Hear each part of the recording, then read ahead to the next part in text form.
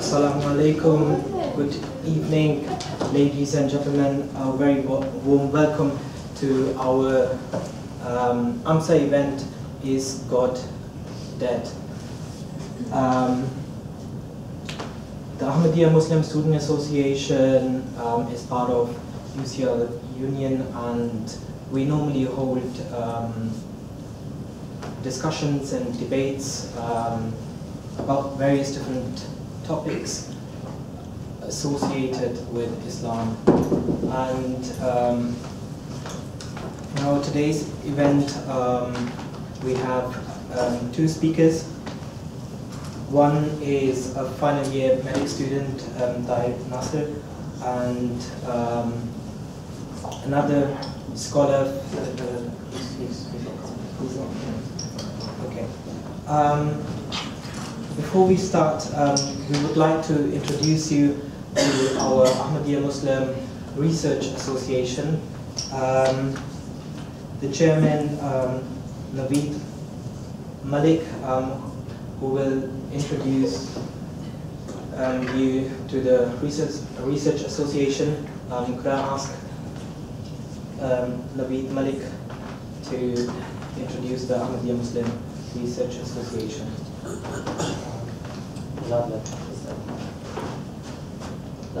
Thank you, Jazakallah. Assalamu alaikum warahmatullahi, peace be upon you all. So my name is Naveed Malik, and I coordinate the activities of the Ahmadiyya Muslim Research Association. Ponder the earth, look upon the stars, go to the mountains and study how great they are. Study the mosquito and things even smaller. Study how the earth shakes. Ponder over how the universe expands. Ladies and gentlemen, these are the words, I paraphrase, but these are the words of the Holy Quran. Ponder, look, understand, use your reason. Again and again and again, there is an immense emphasis upon studying the nature, the work of God, as the Holy Quran would put it around us, and doing science. This is a call to research. This is a call to science. And this is the same call which was heard by Archimedes of Syracuse, same call which was heard by Newton of England, same call which was heard by Feynman of Caltech, same call which was heard by Abdus Salam of Imperial College. And it's the same call which we endeavor to respond to at the Ahmadiyya Muslim Research Association. So we exist for two primary purposes. One is to bring our youth, the youth of our community, towards science and research, to encourage them towards questioning the world around them, and towards forming a better understanding of the world around them, and towards developing, finding new things, to inspire them towards discovery. The second purpose for which we exist is to break this myth that religion, belief in God, is an antithesis to science and research and rationality. We believe that both of them actually are parts of the same thing. They are as if two sides of the same coin. They correlate. They must correlate. And the position we take is that science is the work of God, and religion and scripture is the word of God. And today I think the event is very much about that as well. And how we achieve these activities is by having different kinds of events. So we support events like this with UCL AMSA. We also organize regular research cafes where people come in an informal environment and they discuss different ideas about pure science, the new developments in science, and also about the interface between science and religion. We also organize outreach activities, so we take our young youth of our community to the top universities in the UK and show them around and show them how research is done and how academia works. And we also have an astronomy club, so we have a 4-inch telescope with which we organize regular stargazing sessions. We're able to see Jupiter and its moons, and we are able to see the moon and the craters and the craters within the craters of the moon. And we are also able to see Saturn and its rings. So it's a call towards studying the works of God, which we think as synonymous as science, or rather as synonymous to science. To end, I will read out a quote from Feynman, which I think applies, and for those of you who don't know, he's considered one of the great physicists of the last century. And I think it applies very well to today's meeting, so I'll end with that. In this age of specialization, men who thoroughly know one field are often incompetent to discuss another. The great problems of the relations between one and another aspect of human activity have for this reason been discussed less and less in public. When we look at the past great debates on these subjects, we feel jealous of those times, for we should have liked the excitement of such argument. The old problems, such as the relation of science and religion, are still with us, and I believe present as difficult dilemmas as ever, but they are not often publicly discussed because of the limitations of specialization. So let's discuss them today in today's event. Thank you very much for listening. It should work. Can everybody hear me?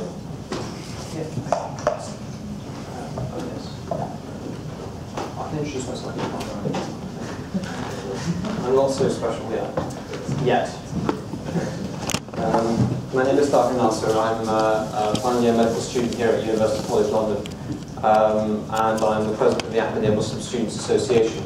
And today I'll be talking on this particular topic: is God dead? And obviously, the thing that brought you to the event was the fantastic poster, because let's face it, I mean, look at it, it's really good actually. And I don't know if you can help with the title. But I think it's an important title because it kind of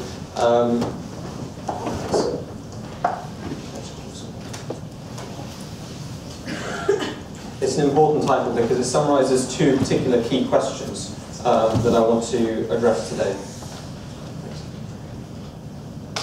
So let's begin. So the first question is brought up by is God dead? Is was he ever alive? Does God exist, in short? The next part of it is God dead. It implies has God ceased to exist, or what are the signs of life that we see in God today? So I will be discussing this in relation to three particular aspects. Firstly, is the question of God existing even necessary? Why do we even bother thinking about it? What is its relationship to our present day knowledge of the universe? Secondly, what does the universe tell us about God? Naturally, if you were to make something, the creation of something should bear the stamp of the creator. A painter who paints a painting leaves a mark of himself on it, and the person who writes a piece of literature leaves a bit of himself in the book, and it reflects that. So similarly, if the universe is the creation of God, then does the universe tell us anything about God, or does it indicate that God actually did indeed create it, or there is a concept of a theistic God? The third thing is, how can we know that God actually exists? The first two issues, is God necessary and what does the universe tell us about God, they take us to the position whereby we might be able to say that God should exist. But the question is, how do we move from that should to is? And what is the type of evidence that will lead us to confirming that knowledge rather than belief? I'm using a pointer. The first issue, is God necessary? We can actually deduce this also from the nature of the universe. And this is quite an old argument. It's called the Kalam cosmological argument. And it was originated with the Holy Quran. It's an argument of the Holy Quran which says, surely to thy Lord do all things go. Prior philosophers had also talked about it as well. And it was popularized by an individual called Imam al-Ghazali in his book, The Incoherence of Philosophers. And it goes something like this. It's that everything in this universe is bound up in a chain of cause and effect. Every single effect is subsequently another cause of another effect. Now, in a finite world of cause and effect, you have to go back to, you cannot have an infinite chain of cause and effect. The reason for this is something called infinite regression. If you had an infinite chain of cause and effect, you would never have reached the present moment, because you would continually be flying on the wings of that infinity. So we would never reach the present moment. And so the concept of the present moment and the concept of cause and effect that exists in this universe today necessitates an uncaused cause. Now we can go into in the question and answer session at length about would this apply, for example, the universe was eternal and such issues, which I welcome anybody to do, and it'll be a great discussion. I'm not a physicist, although we do have physicists in the house, but I do have a working knowledge of the topic. In point of fact, the concept of an eternal beginning occurring or being necessary is admitted now and is becoming more widespread. The only question is, what is the nature of that eternal beginning? Is it something which is a machine-like thing, a universe-producing machine? Is it a theistic concept of a personal God? So this is an individual called Lawrence Krauss, many of you may know him. He wrote a book fairly recently called A Universe from Nothing, and everybody picked up the book and they thought, wow, you know, we're going to learn how the universe actually came from nothing. But unfortunately, the term nothing he used is a bit of a deception, and a lot of philosophers, especially one in the New York Times, gave him a scathing review because he used the term nothing to basically mean something. He used the term nothing to mean the matter around us, but prior to the matter around us, there was still something, and that something was the laws of quantum mechanics. So he said that the laws of quantum mechanics existed prior to the universe, and the laws of quantum mechanics create different field states in which you get these quantum vacuums from which the different universes with different universal constants come into and out of existence. So, putting all that jargon aside, what he basically said was, there's a set of laws that preceded the universe and they are eternal. But they're not personal, they don't care about you, they have no intention, it's like a machine which is churning you out. So, but the thing about this is, which is very, very noteworthy, is that even the most hardened atheistic cosmologists now today accept that there has to, in some form, be something which is eternal. Some believe that it's an eternal beginning prior to the existence of the Big Bang. Some believe in actual fact that the Big Bang and the entire universe is in a state of eternity itself, which is, again, something which is more along the lines of philosophy. And cosmology and philosophy do sometimes intersect like that. So let's do a quick summary of where we've got so far.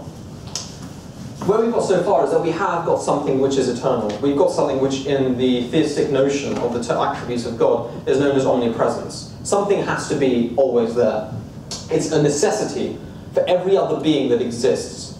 Every other being depends upon other things. I did not exist at one point. My father and my mother came together and I came into being. My being is dependent and contingent upon other factors.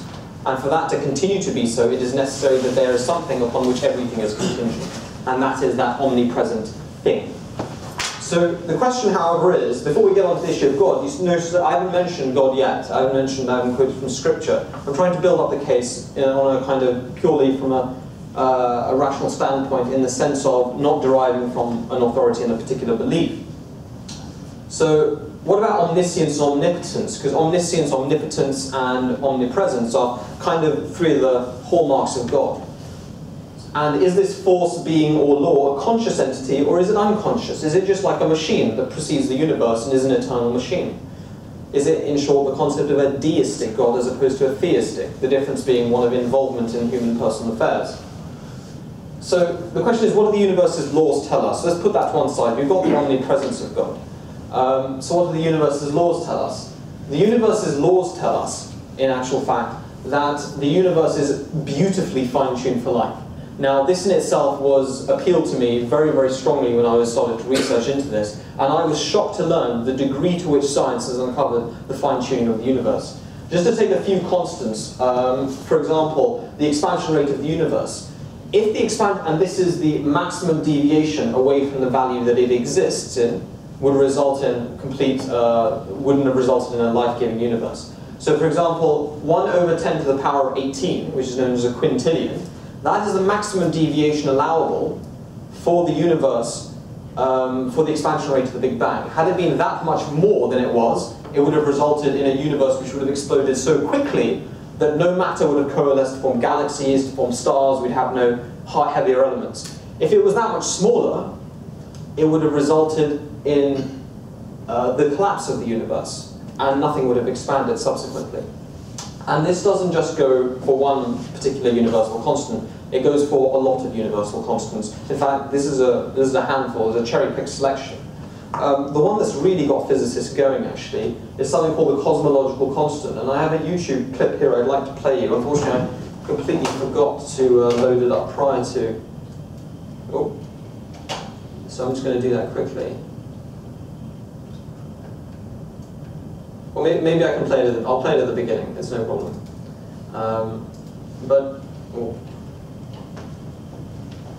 So I can play it at the beginning. The noteworthy point about the cosmological constant is that it is 1 over 10 to the power of 120. So imagine something which is finely tuned to 1 over 10 with 120 zeros over it. So to give you an idea, obviously a million is 1 with 6 zeros after it. A billion is 1 over 9, or it depends whether you're American or English, and so on and so forth. This is 1 over 10 to the power of 120, and that's something that determines the density of a vacuum, of space, effectively, and determines that the universe continues to expand. So these constants, I mean, it's absolutely astonishing, and we have to remember the probability of the life-giving universe we exist currently isn't just the biggest one. It's actually this, multiplied by this, multiplied by this, multiplied by this. And every single universal constant has to be multiplied together, and then that is the value of the probability that this universe would have existed by chance.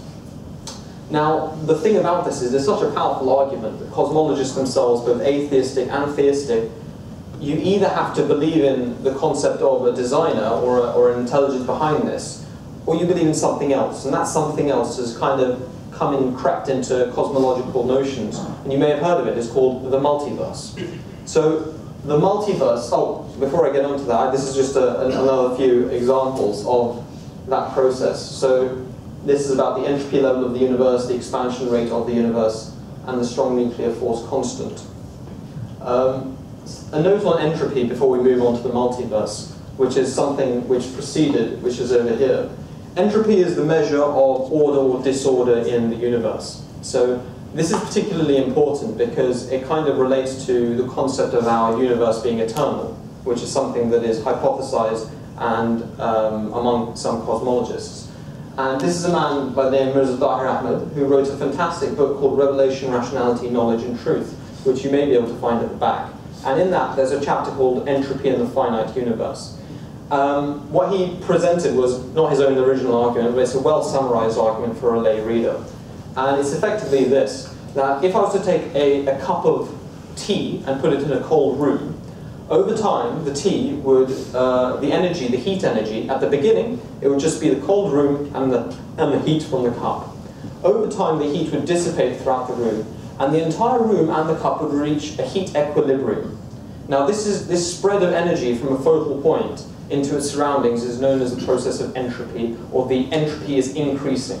So, for example, as stars burn, they release energy, and in actual fact, every single body that contains heat energy releases energy and is equilibrating with its surroundings. So this would result, effectively, if this was an eternal process, and if the universe was eternal in some form, even prior to the Big Bang in the form of another universe or in the form of other creations, what you would have effectively at this present moment, you would have an extraordinarily high entropy. In actual fact, you wouldn't have any chemical reactions ever happening at all. It would be what's known as the heat death of the universe, because all matter and all heat energy would be spread evenly across space. And so you'd have no coalescing of heat energy, which would enable chemical reactions, which would enable hydrogen to be converted into helium in the sun, and so on and so forth. So this is a very powerful argument that is used against the concept that the universe is eternal. What this actually necessitates is that prior to the existence of this universe, if there were preceding universes in a cyclical fashion, between each universe it would require for the entropy level to be reset by an external source, which is in itself not subject to disorder and not subject to the law of entropy. We can talk about this at length afterwards as well. I know these are kind of, I get the feeling I'm perhaps rushing through and maybe I should slow down a little. But this is the next aspect. It's called the multiverse. Now, the fine-tuning of the universe is so beautifully fine-tuned that cosmologists who don't want to believe in the existence of God, they've kind of come up with this idea that, well, let's hypothesize that there's an infinite number of universes. It's called the multiverse. Literally an infinite number, and in these infinite number of universes, all of the parameters of the cosmological constant, the figure that defines entropy levels, the expansion rate of the universe, all these natural constants are different. And so some universes collapse, some will result in a heat death. And out of all of these universes, we happen to be in the one which is perfectly fine-tuned for life.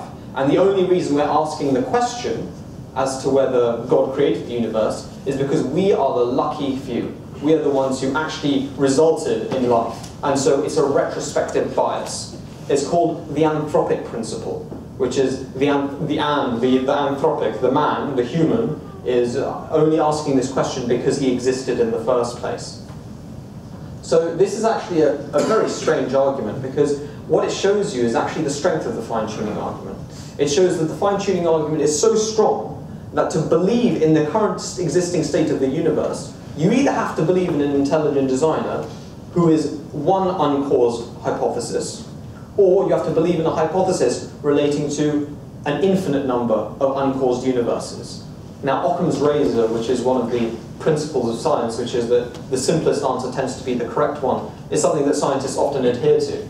And in this particular case, you have the decision, you have the choice. Observing the universe, do you believe in one uncaused being or an infinite number of uncaused existences? The fallacy of it also is that, actually, it's an arbitrary argument.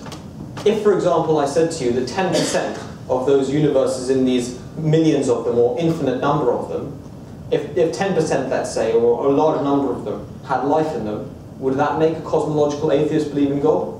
The answer is no. They would say, well, if there really was a God, the other 90% should have life in them as well. And if all 100%, if we were to somehow find out if all 100% of the universes in the multiverse had life in them, then they would say that there isn't one multiverse, there is an infinite number of multiverses, and our multiverse happens to be the one in which you have all of the natural constants all perfectly fixed, and the others aren't. But we haven't yet been able to find those multiverses. It's just an inflation of a kind of an excuse, really, not to face up to the facts which we see in nature. The final thing is that there's no observable evidence for it, and so in actual fact you have a choice. You can believe in the concept of one unobserved designer or an infinite number of unobserved universes. So again, I'm just going to quickly summarize because I don't want to get us all lost here. What we've established is that omnipresence, something which is eternal, has to be the basis of all things which result in cause and effect. We've established that there has to be something which certainly knew how to produce a universe, whether it be through random throwing of an infinite number of dices, or whether it be through producing a universe individually, which had perfect constants for life. It has to be omniscient, it has to be all-knowing, in relation to that which will produce life. And it also has to have the capability to produce a universe, because at the end of the day, I'm standing here talking to you and you're sitting there listening to me. So we are existing. So how did this come into being? But the question is, if this thing is omnipotent, omniscient, and omnipresent, then how do we know that it's conscious? How do we know that it's not just a universe-producing machine? And how do we know that religion isn't all a bunch of hokey-pokey in which we're all just addressing ourselves, really? I just wanted to say hokey-pokey, to be honest. So is the creative power conscious or not? So there are two aspects to look at this as well. There's a philosophical aspect to it, and then there's what one might call the experimental argument. The philosophical one tells us that the creator should be conscious, whereas the experimental one tells us in actual fact that the creator is indeed conscious, and that we can interact with him. Or, when I use the male gender, I don't mean God is actually a man with a beard. I mean that, the constraints of our language result in a gender being fixed to an individual. The first one, which is the philosophical argument, is that we are conscious. And this is a very fine and subtle point that I'm raising. What I'm saying is that we know that the creator, or whatever preceded us, must be conscious because necessarily the attributes of a product must be related to the ingredients which preceded it. If you try and make a cake, for example, with none of the ingredients capable of being sweet themselves or producing sweetness, your cake is not going to be sweet, no matter how many other ingredients you put in it. You have to have the capability of the individual particles themselves being sweet, or having the capability to produce sweetness. Similarly, you're not going to get a thoroughbred racehorse from a fat pony. It's not going to happen, okay? Because the ingredients in the original are not there for it to be in the product. So this is more of a philosophical argument that whatever preceded the universe and was that eternal, omnipresent, omniscient, omnipotent thing must have had the capability to produce something which in itself, which was reflected in itself, in a sense, and how it was part of its own attributes. But this is kind of telling us that God should be conscious, or that creative power should be conscious. It doesn't really inspire the heart. It doesn't really lead us to locking ourselves in a closet and beseeching God to reveal himself to us. It's a kind of murky kind of feeling or a thought, which is nice to contemplate. So how do we get onto that particular stage? I'm a medical student, so when you see, for example, a person lying in the street, the first thing you're taught, apart from look for danger, right? The first thing you're taught as a first aider is you approach it and you shout and you shake. Okay, it's called shout and shake. You shout in the ear, you go, hello, hello, can you hear me, can you hear me? And if the guy goes, yeah, all right, I'm just taking a rest on the floor, what you doing? Stop shaking me, okay? Then you know he's awake. If, for example, the person doesn't speak back, but you say to them, blink twice, and they blink twice. You say, blink 5 times, and then stick out your tongue. And they go, right? You know that there's a high degree of improbability that that would have happened at the same time as you saying that, and that in a way is a sign that that person is there. Now, I'm not saying in any way that God is like a dead body. In fact, I will come back to this, that God is very much not a dead body, and in fact God manifests himself, and it is not entirely dependent upon you. God manifests himself, but it requires your effort as well, which is what we're going to come to as well. Now, the first thing you can do is, you can talk to something. You can talk to something, and you see if they talk back. Now, that's what prayer is, fundamentally. That is what prayer is talking to God, and seeing if he's going to talk back. And that is the rational basis for prayer, fundamentally. The other aspect of it is that somebody else talks to that being, or to that person who is hypothesized to be conscious, and that person gets a reply, and he tells you what that person said. So this is, for example, belief in the prophets of God, or belief in the saints of God, who pray to God, receive a response, and then tell you that God told me this, I had this particular revelation. So that is fundamentally also one aspect of acquiring certainty in regard to it. But the question also still remains, which is, how do we know that they're talking the truth? It's one thing if God speaks to you and says, Tahir, I am, my name's Tahir, and I know therefore that God exists. But it's another thing if somebody comes up to me and says, well, God's spoken to me, and then you might, in today's skeptical world, might say, well, I'm sorry, that's just, I think you're schizophrenic, whatever it may be. But the question is, how can you be sure about that? Now, the first thing to know is, how do we know what we know about anything? Let's generalize first before we start talking about God. How do we know, for example, how many people drive in this audience? You put up your hand, how many people do you drive?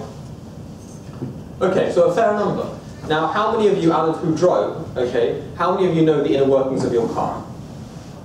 No, seriously. Okay, so we've got one guy at the front. Help me out. Okay, we've got one guy at the front. The vast majority of people, including me, who drive, we don't know how the inner workings of our car. When we take it for an MOT, we take it to the mechanic and he does it. Fundamentally, driving away from the mechanic, you don't know if the car's going to blow up or not. You didn't observe the car. Now, that's just for your car. How do you know what happened in history prior to your birth? How do you know what happened with the decline of the Roman civilization? Or with anything in history, fundamentally? It's eyewitness account on the basis of testimony. That is the entire basis of the entire knowledge of history, in actual fact, is on the basis of testimony. In the courts of law also, you have testimony. Witnesses are called and cross-examined. How do you know what you're told in university is correct? I'm a medical student. If I had to verify the position of every single nerve that I've memorized, it would result in a lot of bodies in my closet, I tell you. I've had to dissect a huge number of bodies to result in knowing where each nerve is. The fact is I just memorized it and regurgitated it on the basis of other people's knowledge. Now this is a very interesting one, how the Earth goes around the Sun. Now, the Earth, how do we know the Earth goes around the Sun, really? In fact, the Earth going around the Sun is actually contrary to our own observation. Our own observation of it is that the Sun goes around the Earth. Because we don't see the Earth moving. From our perspective, it's the Sun that's moving. And yet, there's scarcely a human being on Earth today who believes that the Sun goes around the Earth. Yeah, that's right. That the sun goes around the earth. We all believe that the earth goes around the sun. And why is that? In this particular case, our argument and belief in testimony actually trumps our belief in our own observable witness. And the final thing is, which is a bit rude, but how do you know who your father is? Fundamentally, it's only on the testimony of your mother, actually. And there is not a single man on earth who actually knows that his child, as a fact, is his, unless he takes a DNA test, which most people have never done. Because he goes on the testimony of his wife or his girlfriend or so on and so forth. So, not even 99%, a lot more than 99% of our knowledge of the universe is based on testimony. Now, what people tend to say from this point is, well, they say, okay, well, that's fine, but I can verify who my father is. I can take a paternity test. I can take a mathematics degree and figure out the actual maths individually as to how the sun goes around the earth. Earth goes around the sun, I'm sorry. And I can learn, I can go through some of the things. In history, that's one thing I can get you on. You're never going to be able to find out what happened in history. And you can take a degree in mechanics or whatever. But how do I find out if God exists individually? And this is something that was popularized by Carl Sagan on the right and Marcello Truzzi. He said that, and it's said so much by Professor Dawkins these days and other atheists like Lawrence Professor Dawkins and Sam Harris. They say extraordinary claims require extraordinary proof. Now the problem with this actually is that that's completely relative. Extraordinary is a meaningless term. It's completely relative. And the founder of the Ahmadiyya Muslim community, Mirza Ghulam Ahmad, may peace and blessings of God be upon him. I also wanted to play you this YouTube. Actually, no, I really do want to play you this. It's just beautiful, actually. It's a really beautiful YouTube clip. Play. It's a bit of nature for us.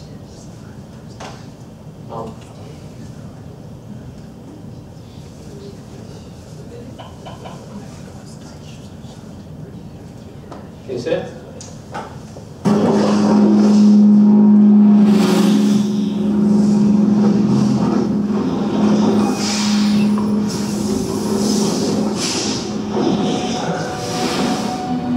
One fish, however, has evolved a different escape tactic. To leave the water completely, take to the air and fly.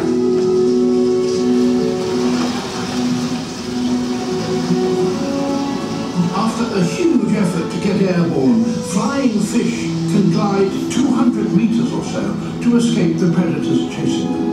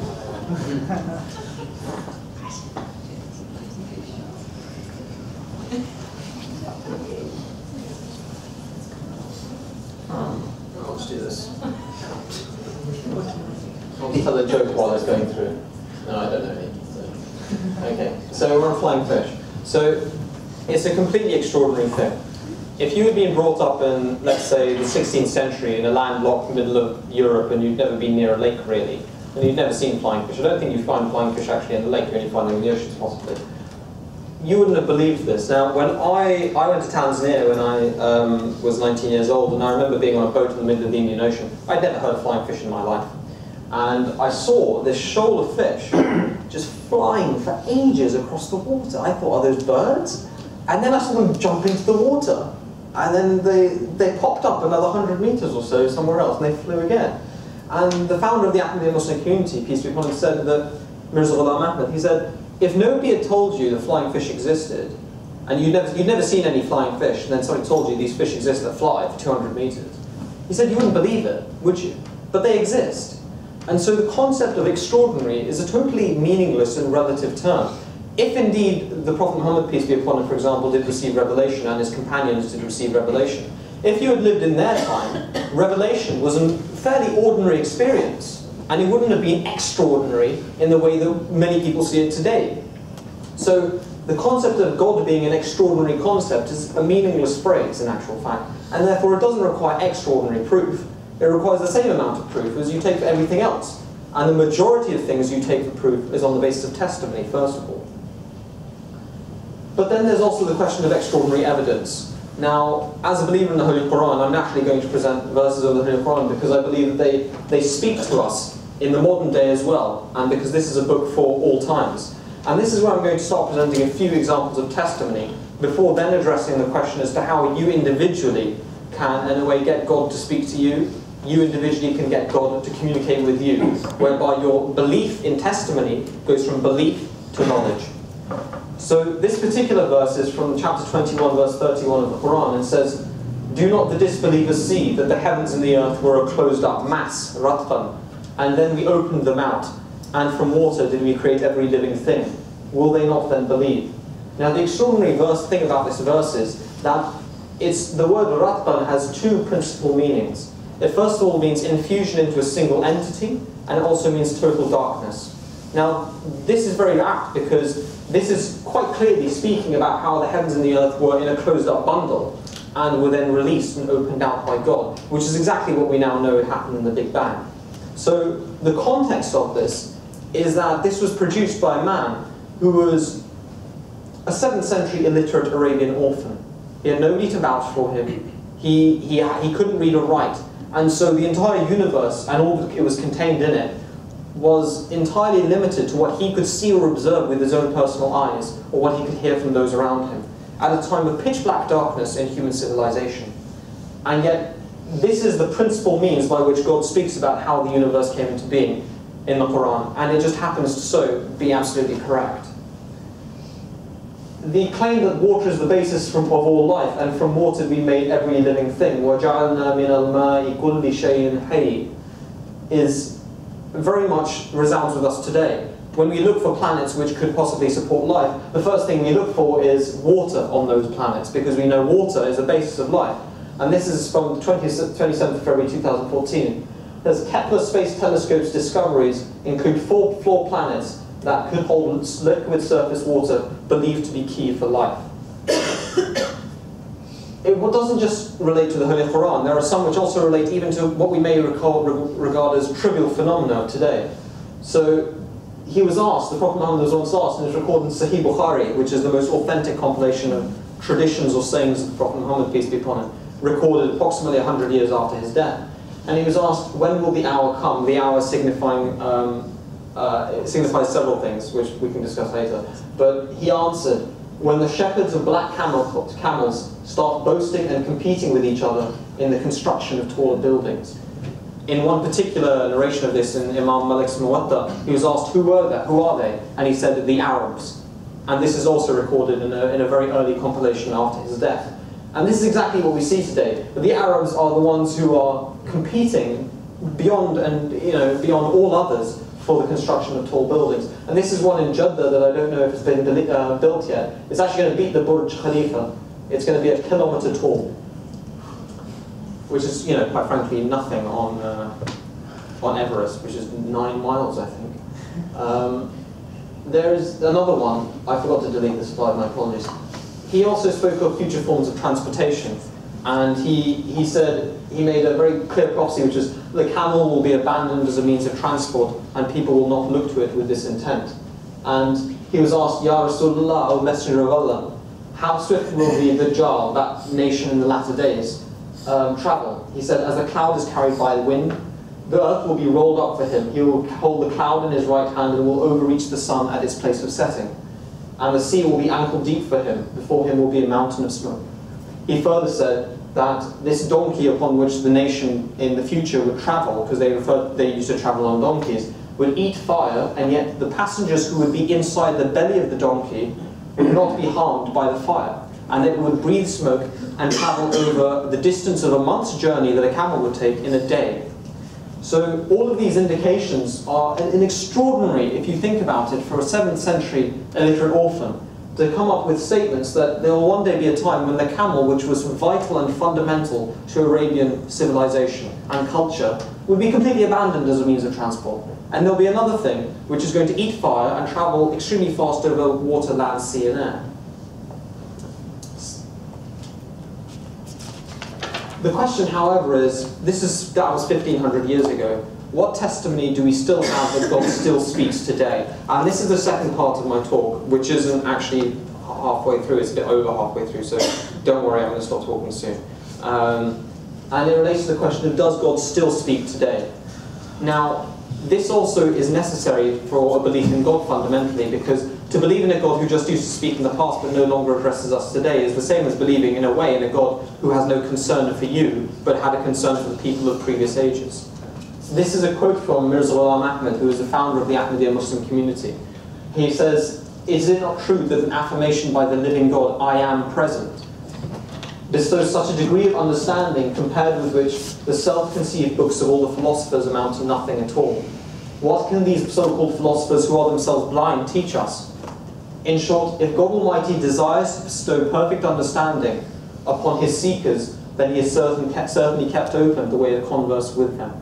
So the claim of Mirza Ghulam Ahmad was to be the reformer of Islam as prophesied by the Prophet Muhammad, peace be upon him. When Islam would degenerate and when Muslims would drift away from the true teachings of Islam, a reformer would be sent to them who through revelation would guide the Muslims to the correct interpretation of Islam. Now naturally, as any prophet comes, and he claimed to be a prophet within the body of Islam and not a law-bearing prophet, and we can also discuss that further if people would like, he came with, as always all prophets claim to do, is prophecies, in the same way as the Prophet Muhammad came with those prophecies regarding future means of transportation and future changes in the world's architecture in a way. He also came on, and there's one particular one I would like to finish my talk on, as a modern day testimony that God still speaks. And it relates to World War I. Mirza Ghulam Ahmad was born in 1935 and he died in 1908. And he made many prophecies. He wrote approximately 86 books, or thereabouts. And he wrote one book in 1905, which is called Brahini Ahmadiyya, Volume 5, in which he set out many prophecies, one of which was this. He made this prophecy in 1905, and it was multifaceted, had lots of aspects to it, and all aspects were fulfilled. There was a time limit to the prophecy that was stipulated as well, because it's one thing to just say that in the future something will happen, and to be perfectly honest, and to just leave it open like that. But it's another thing to say something will happen, and that it being a particularly specific condition, and then set a time limit on when it will happen. And he died before it was fulfilled, so nobody can accuse him, let's say, of, after the event, fiddling his own books. He died in 1908, and was buried in Qadian in India. And the references are all in English. You can find it in a book called Tazkira under the year 1905, or a book called Invitation to Ahmadiyyat under chapter 10, which was written in 1920s. So this is a poetic summary of parts of the revelation, or parts of the calamity which was to befall the world. And I'm going to read it out for you. He said, "A sign will appear some days from now which will devastate country, town, and meadow. So suddenly will people be seized with divine wrath. An undressed person will have no time to secure his loincloth. They shall all be suddenly shaken by this earthquake, be it men or trees or rocks or oceans. In the twinkling of an eye, the earth will be turned upside down, and blood will flow as in streams. Those whose night garments were as white as jasmine will wake up as if dyed as red. Men and animals will lose their senses, and pigeons and nightingales will forget their songs." And this is exactly what happened on the battlefields of the Somme, and was immortalized in a lot of the poetry of English poets, that pigeons lost their song. "That hour will be hard upon every traveller, and every wayfarer will lose his way in agony. With the blood of the dead, mountain streams will become as red wine, and men high and low will be convulsed with fear. Even the Tsar of Russia, who was one of the greatest imperial emperors of the time, will be in a pitiable or wretched state.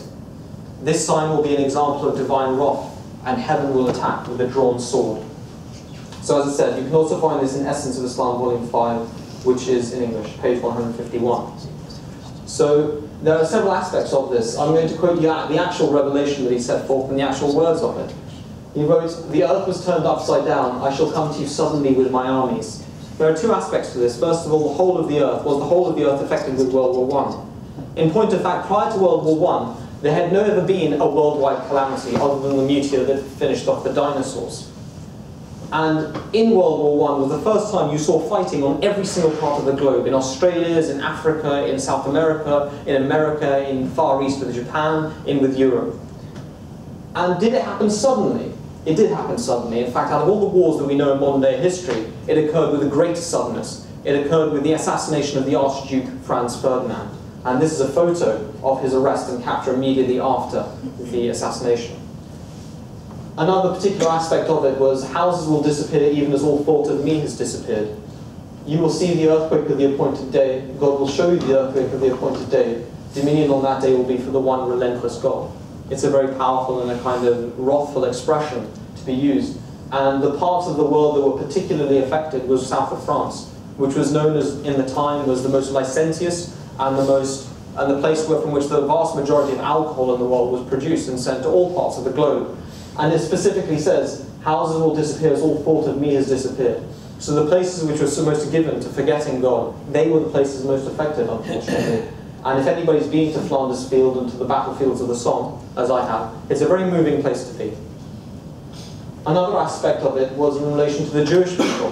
One revelation of it was, we have saved Israel from detriment. So this is exactly what happened in the course of World War I in 1917. That under the Balfour Declaration of 1917, the concept of the State of Israel was drawn up, and this is something I'm not going to read for you, you can all find it yourself. This is from the Times, 9th of November 1917. And this is an extraordinary thing as well, because the Jewish people unfortunately had been, they'd been a dispersed people for 2,000 years. And so to make a prophecy that it would result, this war would result in some benefit for the Jewish people, for Israel, which was the name of Jacob, the progenitor of the Jewish people, is a very powerful thing as well. The most poignant, however, and the most powerful, and the most extraordinary aspect of this prophecy related to the Tsar of Russia. And to read the story of the Tsar of Russia is an extremely tragic one. Now I want you to imagine, I want you to take your eyes off the slides, please, and look at me, because I want you to picture it for me. I want you to imagine in 1905 a man in India making a claim, and a man who himself has hardly ventured out of his village for most of his life. I want you to imagine him making a claim regarding the most highest placed emperor of the time, other than Queen Victoria at the time. Was it Queen Elizabeth? Somebody correct me. It was Queen Victoria, my apologies. That's bad. The point is... She died in 1901, so... 1901. Oh, okay. I knew it was something. Some king, George? It was George, perhaps. You have an accent, so you actually know British history. No, I'm not British. She's not British, and he knows British history better than me. Yeah, thanks for pointing this out, yeah. No, I'm joking. Thank you very much. It's a very poignant story, because imagine a man in India in 1905 saying, the Tsar of Russia, the one which literally means the one who rules over all and is ruled by none, he will be in a pitiable state. And he wrote a poem, and that poem, I cropped it, I didn't finish it. It says at the end of it, it says, on this sign depends the fulfillment of my truth. And it says, hasten not to repudiate this argument. And this is exactly what happened to the Tsar. There were in fact attempts made to dethrone him even in the early 1900s while Mirza Ghulam Ahmad was still alive. But as I will show you, he also said that he would be dead by that time. They were unsuccessful. What happened is, the Tsar was actually inspecting the front lines of his force against the Germans on the east, towards Germany, and he was told that there was a revolution occurring near his palace. He returned, hoping to quell it with a firm hand, but this time the firm hand proved the opposite, and it resulted in the overtaking by the Bolshevik revolutionaries, who forced him to abdicate from his throne. And on the 15th of March 1917, within the course of World War I, he was asked to sign an affidavit that neither he nor his family would ever take the throne upon the Russians again. And so the rule of the Romanov family was completely destroyed. However, for it to be that wouldn't be a pitiable state, just to be forced to abdicate. So what happened next? In March 1918, he was placed on soldiers' rations. They were living in a Governor-General's palace at the time quite comfortably. From then, he was then moved on to his own dungeons, in which he used to imprison people. And there, the pitiable state really began. He was imprisoned, and there are even reports that Bolshevik guards raped his own daughter, while the Tsarina, his wife, was forced to watch, and they were starved to an extreme extent. And on the 17th of July 1918, approximately 3 or 4 months before the end of World War I, he was executed along with the whole of his family. And the story of the execution of his daughters is particularly sad. They were wearing diamond, at the time, diamond jewellery. The bullets bounced off them, therefore, and then they were bayoneted, and then they were shot. And it's an extremely tragic and heart-rending story. And it is a manifest sign to the people of the earth that God still exists, and that God still speaks, and that he spoke to Mirza Ghulam Ahmad. May the peace and blessings of God be upon him. The most extraordinary part of this, however, is that it wasn't open-ended. It wasn't, this is going to happen sometime in the future, the Tsar will die, or the Tsar's empire will be dethroned. He stated, if God Almighty holds back this great calamity, the maximum period respite will be 16 years from 1905 when he made the prophecy. In any case, it will not be more than 16 years. And this was in the appendix, the Mima means the appendix of the book Brahini Ahmadiyya, volume 5. And he was taught the prayer by God, "O God, do not let me see the earthquake of the appointed day," which means that this great calamity. And so he was told that through this prayer that you would die. He died in 1908, he made the prophecy in 1905, and the World War I happened 1914 to 1918. And all aspects of it, that it was a worldwide calamity. If he had just said that it was a worldwide calamity, and no other stipulation had been put forward, that in itself should be enough proof, because prior to World War I there had never been a worldwide calamity. But he said further that Israel would be saved, the Jewish people would be helped. He said that the places that would be affected worst would be the most places which had forgotten of God, and he made this terrible and heart-rending prophecy about the Tsar of Russia. So these are my last 2 slides, and I'm actually not doing too badly. It's been about 40 to 45 minutes, which was my aim. So thank you for bearing patiently with me. My invitation to atheists in general is this. Why are people atheists? This is a question that all atheists have to ask themselves. Why do they not believe in God? Invariably, it's not because they have found proof that God doesn't exist, because there's no proof that God doesn't exist. It's actually because they haven't found any proof that God does exist.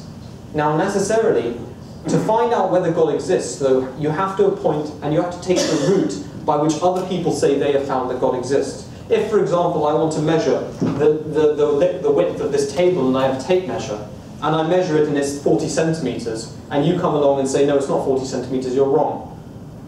And I say, I give you the tape measure, I say, well, you've got to check it with the same tape measure I use. You've got to use the same method.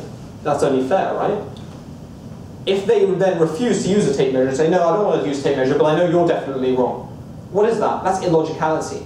And that's actually prejudice, fundamentally. That's having a preconceived bias that the person is wrong and not willing to undertake the experiment which would result in the conclusion.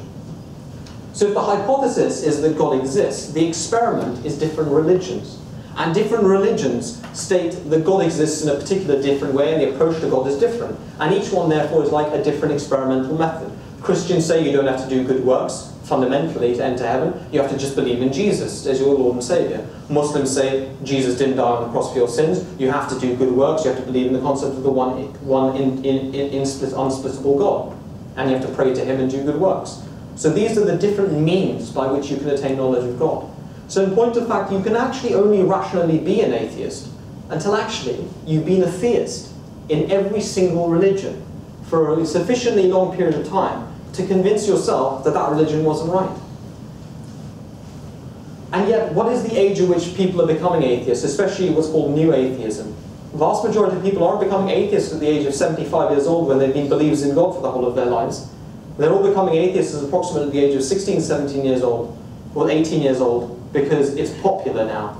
And in that period of time, have they had sufficient time to research the existence of God, to dedicatedly pray to God and seek him?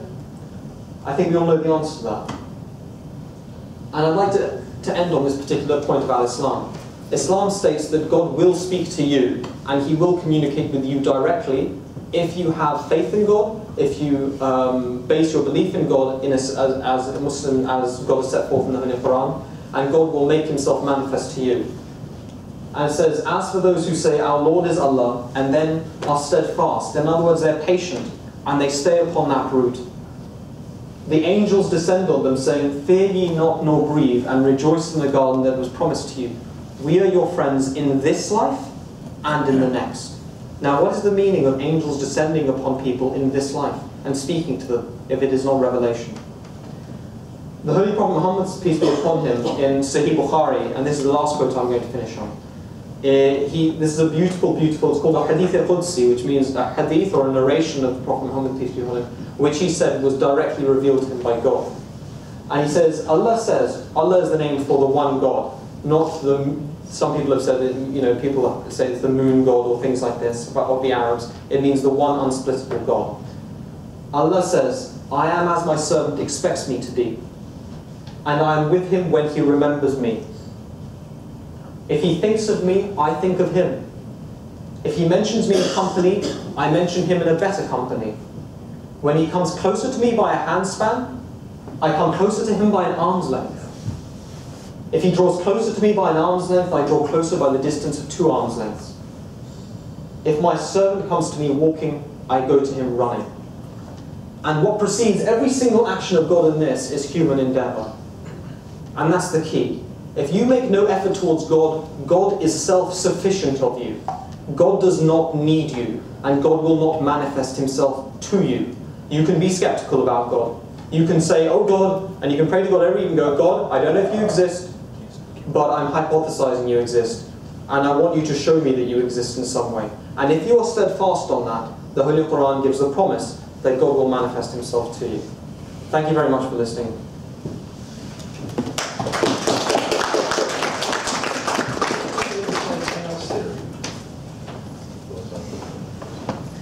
Sorry? Oh, sorry. I understand there's going to be a question and answer session now.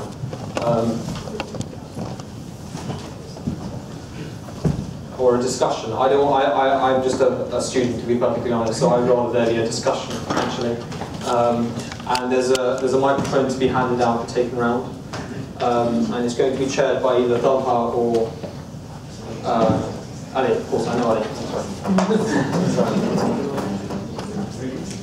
It'll come round. It'll come round. They also say that there's a mailing list at the bottom. We do events throughout the year on topics related to all kinds of things, and there's loads of free literature at the back, including Qurans, including more information about what the Ahmadiyya Muslim community stands for, as what we claim is the revival of Islam into modern day. So please pop your name down via the email. And no, you can do it toward the end. You don't need to do it now, but you know, as you like, really. But if you want to do it now.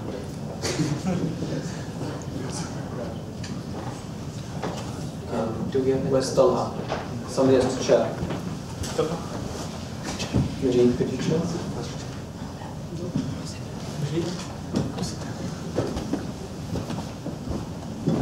Thank you very much. I have a lot of comments and a lot of questions that I write them down. Can I ask you just always make sure that you hold it, everybody hold it to your thing, because we've got a camera running here as well, so you want to catch all the questions properly. All right. So thank you for this great presentation, excellent examples. I especially appreciate the excerpt from Prophet Muhammad about personal relationship with God.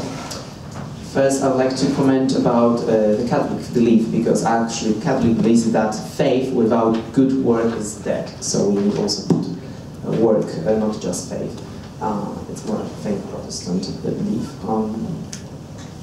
I would like to quote first the Gospel. Blessed are these. May I quickly say, can we have one comment and one question so that we can go around, and then we can come back to you? Would you choose one comment and one question in addition to the Catholic one? All right. Yeah, it was just. No, please. So my main comment is that blessed are these who didn't see but believed, and I really appreciate rational and logical arguments you gave. Actually, they were also developed by Christian theologians such as Thomas Aquinas about the first cause. Yeah. They are very convincing for believers. But if all these arguments were so convincing for everyone, everyone would believe. Also, Professor Dawkins believed in these facts. So my comment is that no empirical evidence is sufficient to believe in God. Actually, I would like to know about the Muslim view on faith. Is faith just grace? Is more grace, or rather we need some empirical proofs? You need some? Empirical proofs. Proofs.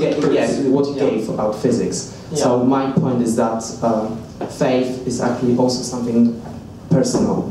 absolutely. grace. Yeah. So I don't really understand why some people don't have this grace. This is summarized very beautifully in the Holy Quran, in the very first words of the Holy Quran, in Bismillahir Rahmanir Rahim.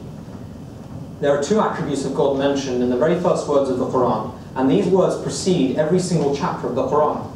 And they are Rahman and Rahim. Now Rahman means when God bestows a blessing prior to you even knowing you had a need for that blessing. So for example, the existence of the sun, the existence of the moon, your entire ecosystem, your parents, the fact that you're healthy, you did nothing to deserve any of these blessings, right? And yet they were all given to you as a grace. Part of this is also your faculty of intelligence, your faculty of reflection, right? And your faculty to understand the world around you and derive conclusions from it. And this is where grace is. And this is what Muslims believe in this concept of grace. That God has given you all these without you even asking, or before you even knew you had a need for them. The next attribute mentioned is Rahim. Now Rahim is specific only to those people who believe in God and make an action towards God. Which is why my talk was split into those that God should exist according to what we see in the universe. But that God does exist is dependent upon human endeavor towards God. And then God will manifest himself to you. So Rahimiyat, or what is known as the mercy of God, is entirely dependent upon a man moving towards God, man or woman moving towards God, or indeed a child, really. And then God will come to him. And there's a beautiful verse of the Quran which perfectly answers your question. Because your question fundamentally is asking what is the difference between science and religion in a way. No, I'm just saying that it's not enough just you gave rational arguments about science and the universe, but for non-believers it's not enough. They will be so skeptical. But the question is, that's fine. The point is, in this particular verse, it says, eyes cannot, God speaking about himself says, eyes cannot reach him, but he reaches the eyes, and he is the incomprehensible, the all-aware. Now, it actually delineates the difference between, in a way, science and religion, and answers your question in regard to why do non-believers require verifiable proof, and where can they get that? It says, eyes cannot reach him. Science is the observation of things with our own eyes, but it says he reaches the eyes. And then it says he is the incomprehensible, the all-aware. Eyes cannot reach him because he's incomprehensible, which is the first attribute mentioned, but he reaches the eyes because he is all-aware of who is seeking him. So the reason people like Professor Dawkins and other atheists don't believe in the existence of God isn't because there's a lack of proof of God, but it's because God is self-sufficient of Professor Dawkins. God doesn't need to show Professor Dawkins. God doesn't need Professor Dawkins to believe in him. If Professor Dawkins doesn't want to believe in God and doesn't want to reap the blessings of believing in God, then that's up to Professor Dawkins. And that is fundamentally what free will is. But what God says is, if you want to know me, if you want to reap the blessings of knowing me, and I have filled heaven and earth with signs that I exist. Or revelation. Or indeed revelation, right? That indicates that God may exist or does exist. Then, if you then on the basis of that make an effort towards me, then I will reveal myself to you. And, people speak about God as if he should just be a test tube that you shake and you see a colour change. And this is a total absurdity. I'm a medical student.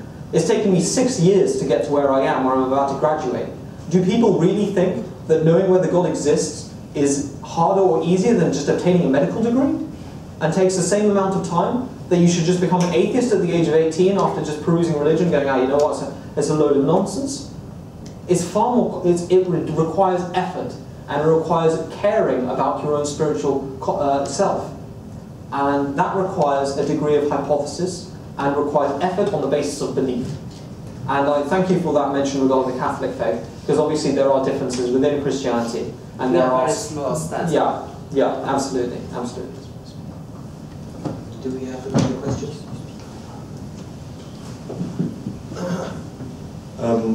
Thank you for the talk. It was really interesting, Tahir. If God reveals himself to somebody, what benefits does that have for the person? Because there are millions of believers and a lot of them are very poor or die very early. Some children who might believe or something, they die. So, what does God do for you? So, fundamentally, what God does for you, it relates to two ways. It relates to, first of all, the belief in God. In actual fact, so your question is, what benefit does belief in God make for people? So in actual fact, to say that they're poor and they're believers in God and so on and so forth, you see the concept of suffering is something that you've just brought up as to why does suffering exist in the world if God exists? And what benefit does he do? Surely he should save all believers from any kind of suffering. Now this is actually a fallacy, because God speaks of this in the Holy Quran. He says, I think it's at the beginning of a chapter called Surah Al-Mulk, but I may have to check that.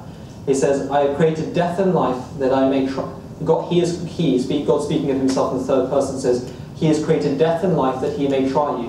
Which of you is best in deeds? And he is the mighty, the most forgiving. So what this means is that the two poles, the opposite poles within which suffering exists, death and life, right? Every human being is trying to move away from death and trying to move towards life. They're trying to prevent their losses and they're trying to gain longer life or things which will provide an abundance of provisions. And God says in this that I have provided these two poles so that I may try you.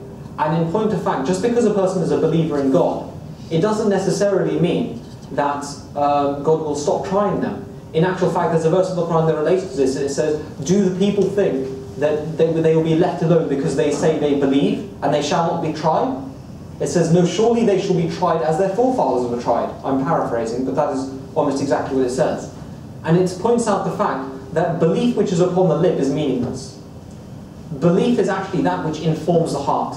And this is why the last quote of the Quran I mentioned was that people said, it says, the revelation is given to those who say, our Lord is Allah, the one God. You can say God if you want, it doesn't matter. Our Lord is Allah, and then are steadfast. Steadfast means that no matter what calamity should befall them, they continue to believe and make progress towards God. And this is in actual fact the attitude which proves your belief in God. Because a person who believes in God in the morning has a calamity in the afternoon and decides, you know what, God doesn't exist. He didn't believe in the morning. He believed for his own benefit. But he didn't believe because he knew God. And so suffering will continue to betide and to continue to befall people who believe in God. In point of fact, the Prophet Muhammad, peace be upon him, said that God afflicts if God intends to do good to somebody, he afflicts him with trials. Now what is the point in afflicting somebody with trials if that person believes in God? The reason is because like iron which is hidden under dust, when it is burnished it burns brighter. And a person's qualities which are latent in relation to their belief in God only shine forth when in actual fact there's a trial at hand. So for example, if you go through a calamity or you lose a loved one, and another person with weaker faith could say, you know what, I prayed so hard, God didn't listen to my prayers, and therefore he doesn't exist. But a person who truly loves God more than he loves his relations, and he values his connection with God more than he values his connection with other human beings, when he loses a human being, he will say what is said in the Holy Quran that believers say on any loss. They say, Inna lillahi wa inna ilayhi raji'un. To Allah we belong, and to him shall we return. In other words, they prioritize their faith and their belief in God above all others. The other aspect of this, that's in relation to this world, the other aspect of this is also in relation to the afterlife. Now, if everybody suffers, and if there is a day of reckoning on which all those who have been suffering will be recompensed and will be given compensation for that, and all those who inflicted suffering, they will be asked about that and they will be questioned regarding that, then in actual fact that means that there will be a levelling of morality. Not a levelling of morality, there will be the objectification and objective morality will be settled upon that day. Without belief in that in actual fact, your life in actual fact has no meaning in terms of what is right and what is wrong. Because what right and wrong becomes without an objective perspective is that this is right for me and this is wrong for me. It doesn't necessarily mean it is right for everybody or it is right or wrong for everybody. So I hope that answers your question. Yeah, that was very surrounding. Thank you. I've got a question. Oh, okay. It's a tricky one. I know you, Tahir, you're a very strong believer. And I'm alright, to be honest. I wouldn't go so far. Could you perhaps share a personal experience? No. Give a testimony. No. I do not need to give testimony. Because God has given his own testimony in the Holy Quran with signs.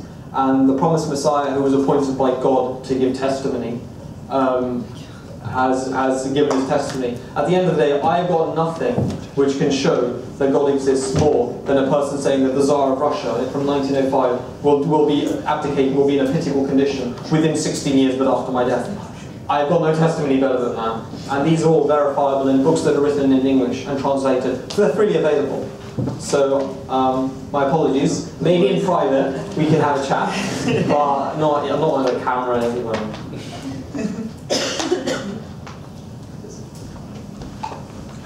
Try some water, because somebody...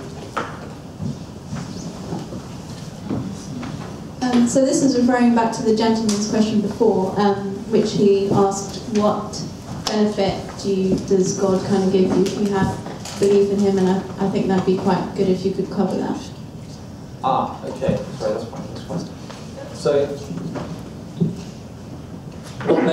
So, going back, so you're highlighting a point that I perhaps didn't cover. Right. Okay. So, what benefit could belief in God give to you? First of all, it gives you peace of mind.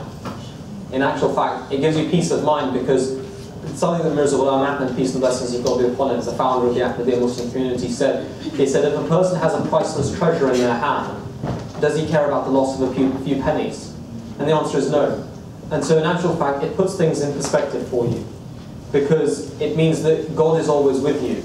And when you have a being who you know personally, and who knows you personally, and whom you know as a certainty, in actual fact, who is taking care of you, then even if you experience losses along the way, in actual fact, they are meaningless losses in respect of the treasure that you found. So the most important thing actually is peace of mind, I would say, from my own, if you want to say, personal experience. The other things are that your prayers will be answered, and that you will see the fulfillment of your prayers when you pray to God, and you will see a living relationship with God. It will not be a relationship which is just found in the books, that, oh, well, God used to do this for this prophet, and he used to do this for this holy man. But you will witness that in your own life, and that will be a source of immense comfort, fundamentally.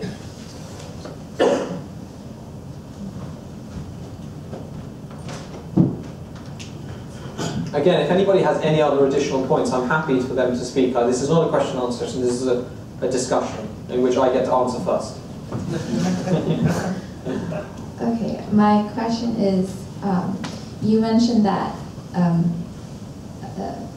there is free will, right? Sure. And so, but then God is all-knowing, yeah. Right? So that means he knows every, our thoughts and what's going to happen at the very end, who's going to be in heaven or hell, or, yeah. So my question is, and also you also mentioned that, prayer is very important because it's communication with God, right? Yeah. So if in a way God is all-knowing, he knows who's going where, and he knows your next decisions and everything, why do we still need to pray? Yeah, it's a very good question. It's something that's been a conundrum for philosophers and theists for a very long time. It was answered very, very, very succinctly and beautifully by the fourth Caliph of the Ahmadiyya Muslim community, whose name was Mirza Tahir Ahmad, who was on the slide about entropy. Do you remember? He is a particular audio link I can send you, but I can tell you what he said as well. But if you pop your email down, we can send it to you. That was just for me to get that in. What did you have for breakfast this morning?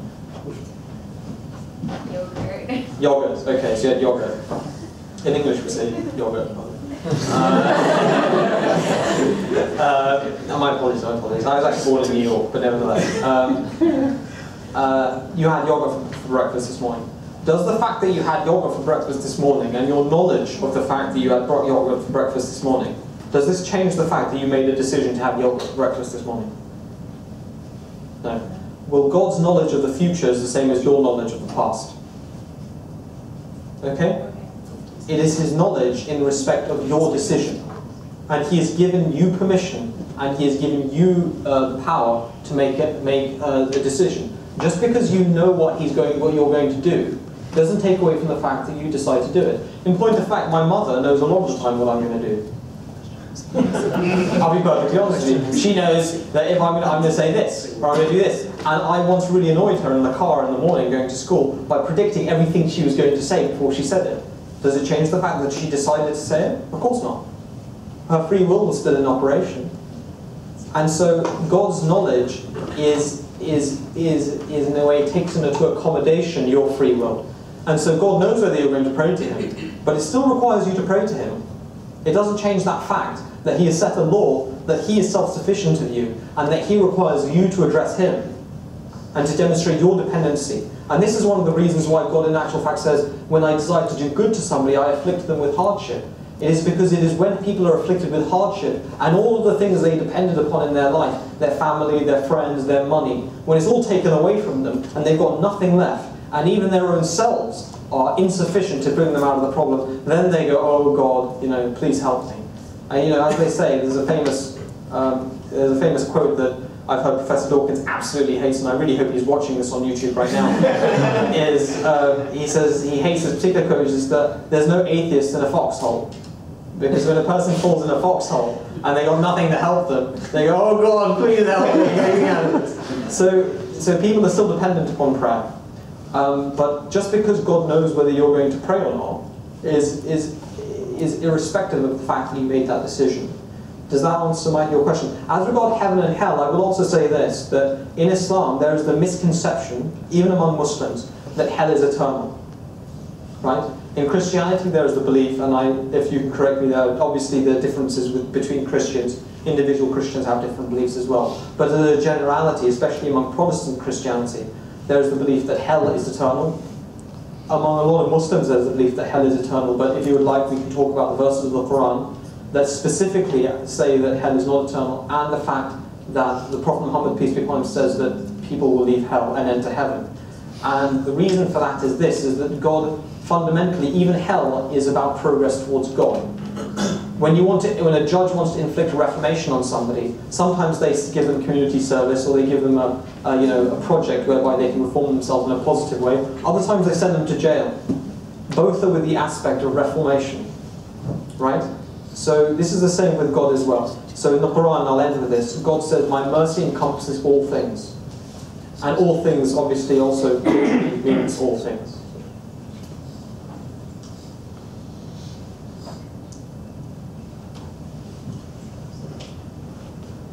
I remember you had a few more questions, didn't you? So one more. Okay, we'll begin tonight. If you want to find out about the existence of God, you mentioned prayer as the principal means. How should one pray? And is there anything else you can do alongside the prayer? Sure. Okay, well that's a very, very good question actually. How should one pray? So the first thing is that the Quran says is at the beginning of Surah Al-Mu'minun, which is the chapter called the Believers. It begins with the words, okay, I'm not going to try the Arabic, I'm going to get it wrong. It says, successful indeed are the believers who are humble in their prayers. The very first thing that it states as the mark of a successful believer who will result in knowledge of God is humility. And because humility is in a way, it draws the mercy of God. Now for this purpose, this is why in Islam we're taught the different prostrations and the different positions. It is because your posture will naturally inform your character and your emotions and your mindset. So for example, I used to act in my school plays and things, and if you act really extravagantly and boastfully and you push your chest out and you walk with your head held high, it induces a feeling of vainglory. It induces a feeling of arrogance. And if you walk in a humble attire, in a humble position, it induces a feeling of humility. And so this discloses a curious relationship between the soul and the body. That when the body therefore prostrates, as in the Muslim prayer, the soul will also prostrate. And that is the reason why Islamic movements contain every aspect of humility. You stand like this, you bow, you stand up straight as if before a ruler, you prostrate, you kneel. And so it is an amalgamation of all of those things. So whether you believe you're a Muslim or not, in a way it's irrelevant, but the principle still stands. That you should adopt a position of humility physically when speaking to God.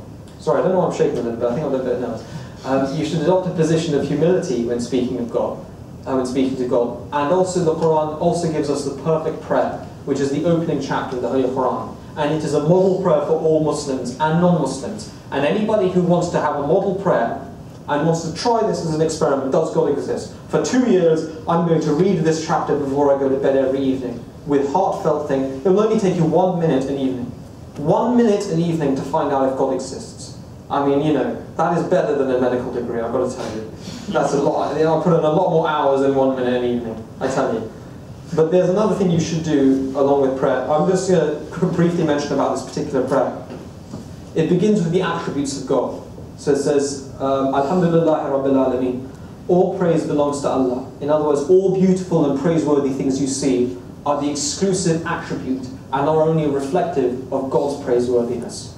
Right? So it begins with a statement which immediately appeals your heart, because whatever you love in life, you should realize that the only reason you love that beautiful thing is because actually its beauty belongs to God. And so it continues and it says Rahman and Rahim, the one who bestows before your action and the one who bestows after your action, and the Maliki Yawmiddin, the one who will take into account and will be the master of the day of judgment, of reckoning. And so, you go on to your own particular question. Then it says, Thee alone do we worship, Thee alone do we implore for help. So it's only halfway through the prayer that the individual is brought in. And so it teaches us that you should first address God in terms of His attributes. And this is what the Quran says. It says, call upon by His attributes, any of His attributes, and that His names are the most beautiful. Right? And you should, the second aspect I would say is you should address God in His attributes and then address your prayer. And the second thing you should do is that you should understand, you should do so with humility in your physical and mental attitude. And finally, that you should, rather penultimately, that you should address God in the most superlative terms. Do not say to God, please God, give me an adequate car. Never say that. Never make that prayer. You should always pray to God and say, God, give me the best car. You should, because God is not a miser. God is not incompetent that He can't give you the best car. So why should you expect something of God that in actual fact is below actually what God can actually do? You should expect God to give you everything you need. And the promised Messiah, Mirza Ghulam Ahmad, who is the reformer of Islam, and I would advise every single person here in this room to forget about what we may have heard about him and to objectively go and research him and read his books firsthand, with first-hand knowledge, and make a judgment for yourself. He said, if you need to even pray, even if you need a shoelace in life, you should pray for it. Right? The second aspect of it is that you should do good deeds. Because something which is just by your lips and by your word of mouth has much less benefit and much less kind of force behind it and conviction than when you're actually doing a good deed. And even if that is 1p in a box a day, that could be your good deed for the day. That is sufficient. What needs to be shown is that you're making an effort towards God. 1p towards charity. 1p towards charity, what did I say? You said 1p. 1p, yeah, 1p towards charity a day. Even if it's that small. But you should make it a daily thing. And it should not be I did it once, I did it twice. It should be a daily thing. And your prayers should be daily as well.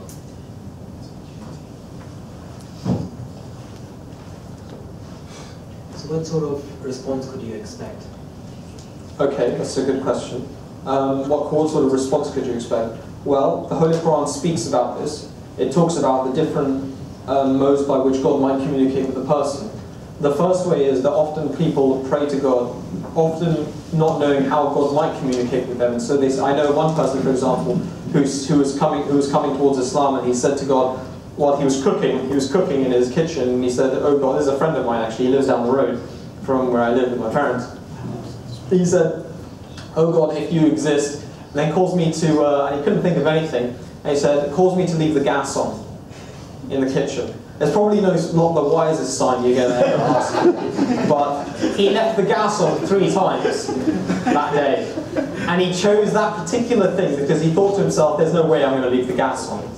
So if I leave the gas on, God's got to exist. And then it happened 3 times and he thought to himself, you know what, that might just be coincidence. And then he prayed to God a little bit more and he was shown more things. But the point is, you could ask for a sign. Like if you go to a body and you want to know if it's alive, you say blink 5 times, that's a sign. Or if you speak to it and you want a response, then that person speaks to you. Now the lowest level of God speaking to a person is, according to all religious literature, whether it be the Bible, the Bhagavad Gita, the Guru Granth Sahib, the Holy Quran, the lowest form is a true dream. What I mean by a true dream, everybody dreams every evening, and usually they're dreams that, you know, oh, I'm hungry, I'm eating a big meal or something. But once in a while you get a dream which tells you about something that's going to happen, or it informs you regarding something that was unknown to you. And the hallmark of God is that He knows the future. And this is His particular attribute. He is the knower of the unseen and the seen, it says in the Quran. This is the particular attribute that God says is my hallmark of communication. That I tell you something which you didn't know and which you couldn't have known. And that is a sign. It's not direct proof yet. The highest form is when God addresses you with words. And people should not think that that is not possible today. The members of the Ahmadiyya Muslim community who follow Mirza Ghulam Ahmad themselves, peace be upon him, many among them who you may walk past in the mosque are people with whom God has spoken in words. And you can go and you can ask them, you can make investigation into this, but I can tell you as a fact that this is the case. And this is the blessing that is dependent upon a person following the individual who is appointed as the guide for this particular age. So I hope that kind of answers the question. The lowest form is true dreams or a sign, the highest form is verbal revelation. But to get there, it's not going to, you know, you need to put in effort at the end of the day. It's not a fact. How can you say it's a fact unless you've been in the head of that person? Like, he is her. True. Yeah, that's absolutely true. It's not a fact, but what I'm saying is it's a fact that you believe that he says the right thing, it's testimony? Yeah, it's a fact for that individual, is what I mean. That if you were to become an Ahmadi Muslim and you were to strive in the way of God, then God may speak to you. And then when you have that experience yourself, then you will know that God exists. But to be an atheist prior to undertaking that route, what is the meaning of that atheism? It's effectively atheism because you just regard it as extraordinary, you call it outside the bounds of possibility. But as I said, is a flying fish outside the bounds of possibility? To a person who lived in the 15th century, the idea of the Big Bang, or the idea of extraterrestrial life, which we are now seeking, was the idea of science fiction. It was not even the idea of science fiction, it wasn't even in the realm of them even thinking about it. And yet now we're thinking about it and using billions of dollars to actually find out through telescopes whether actually extraterrestrial life exists. So you should depend actually upon honesty of purpose in the sense, I'm not saying you're dishonest, but I mean is honesty of putting aside your concepts and your prejudices or your biases and actually undertaking action, which is what I'm saying. So what about your theist? I think we've got a question here. Can I come back to you? I'll come back to you, is that all right? Because we've got the microphone here, somebody's been waiting. All right. I was going to. Can you speak into the microphone? Yeah, I was going to ask a slightly different question. But this gentleman, you know, I think didn't we establish that at the end of the day, all facts, or 99.9% of all facts, is based on testimony. So if somebody at the end of the day, when we say that this, it's an actual fact that people have verbal revelation, it's obviously based upon testimony, okay? Because that's how we know the vast majority of facts. Yeah, I mean, have you ever been to Andorra? No. You know Andorra exists because you've heard of it through testimony. Well, if you go that way, like, you can't even say if anything exists behind me, or... That's absolutely right. It is... That's absolutely right. Yeah, but that is... So you believe in God? No. Okay, that's fine. That's fair enough. That's fine. Okay, if I can just ask my question, which is in relation to the idea that you have a multiverse, and as a result of which that actually somehow is a substitute for God, I find extremely extraordinary. And the reason is because if you don't believe that there is a God who actually initiated at least this universe, then essentially you're talking about a multiverse, and you're talking about that the entire multiverse system has essentially existed forever, in infinity. And if it's been existing in infinity, that means that we shouldn't actually exist. Yeah. Right? So in fact, the multiverse doesn't actually solve that issue. And I think perhaps you might want to just explain what I mean by saying at the end of the day, if infinity goes back, infinity backwards, essentially today never comes because it's infinity plus one. Yeah, well I don't think I need to explain it. I mean, you've just explained it. Well, it's the concept of infinite regression. That if, for example, if infinity is an infinite amount of time in the past, and they are always traveling towards somewhere, you're never going to reach any destination because you're always going to be infinitely back in the past. So how does the multiverse actually... Well, the multiverse, they say, is that it doesn't relate to eternity. The multiverse is not in relation to whether there's something which is eternal. The multiverse, as I said, people are generally accepting that something has to be eternal. Some cosmologists say that time is the movement of time and the illusion of time progressing is an illusion, and actually everything is existing simultaneously. It's called the B theory of time, right?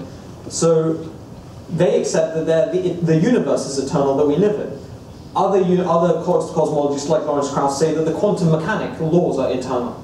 But the Holy Quran actually gives a beautiful answer to this. It says in the particular verse of the Quran called the verse of the throne, which is it manifests and demonstrates those attributes of God which in a way are transcendent and are the prerogative of God alone. It says, Allahu la ilaha illahu al-hayyul qayyum. It says, Allah is He, besides whom else there is no other God. And He is the living and the self-subsisting and all-sustaining.